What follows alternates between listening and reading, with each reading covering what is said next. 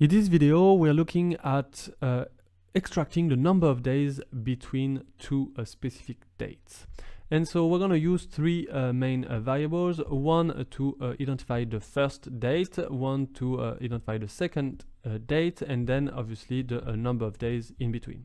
So here's how I identify the two dates. Right now I just put arbitrarily the 1st of January of 2019 and the 31st of January 2019. Now to find the number of days in between, we're going to look at the variable number of days equal DateDiff.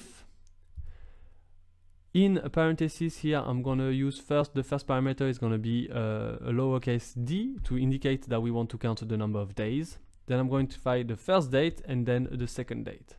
It's going to automatically give me the number of days between those two dates, and we're going to display this result into a message box at the end. So if I run the macro, there are 30 days between the 1st of January and the 31st of January 2019.